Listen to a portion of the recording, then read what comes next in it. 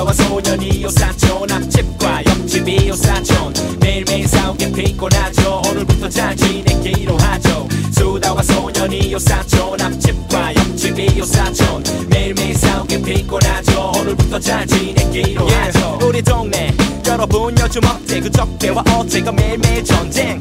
오늘 피로는 간 때문이야. 사실은 다 피곤한 삶 때문이야. 이럴 때일수록 치고받고 싸우지들 말죠. 우리 이웃사촌끼리 가벼운 인사를 안 던지니 바로 옆집과 우리 집은 악연이지.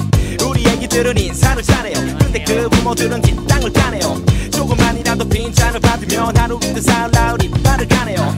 언제부턴가 엘리베이터고 공간은 왜 그리 불편한 걸까?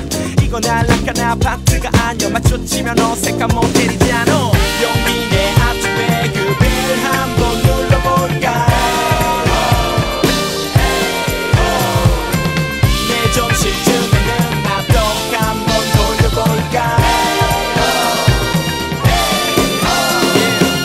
손에 손을 잡고 오늘 밤만큼은 다들 미친 듯 강강수월래. 우리 동네 만만세.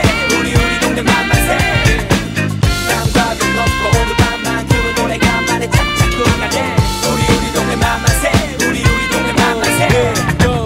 아침부터 시끌시끌하구만. 억지로 넣은 신문 식물나는구만. 옆집 부부싸움 19년 차다구만.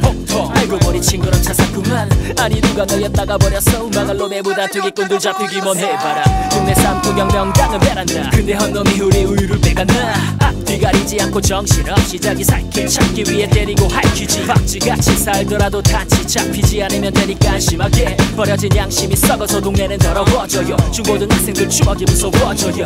우리 마음의 벽이 두꺼워져요.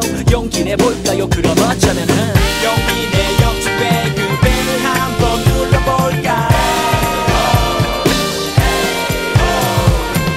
내 저녁쯤에는 우리 잔치 한번 벌려볼까? 손에 손을 잡고 오늘 밤만큼은 다들 미친 듯 강강수월래. 우리 동네 만만세. 우리 동네 만만세.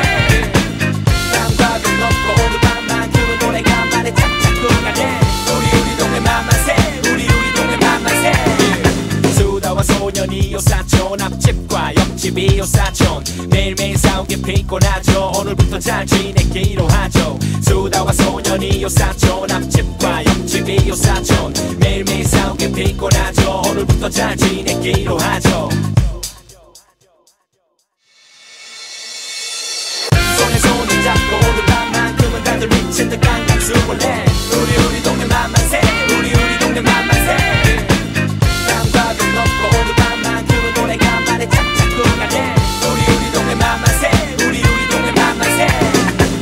손에 손을 잡고 오늘 밤만큼은 다들 미친 듯 강강수월래.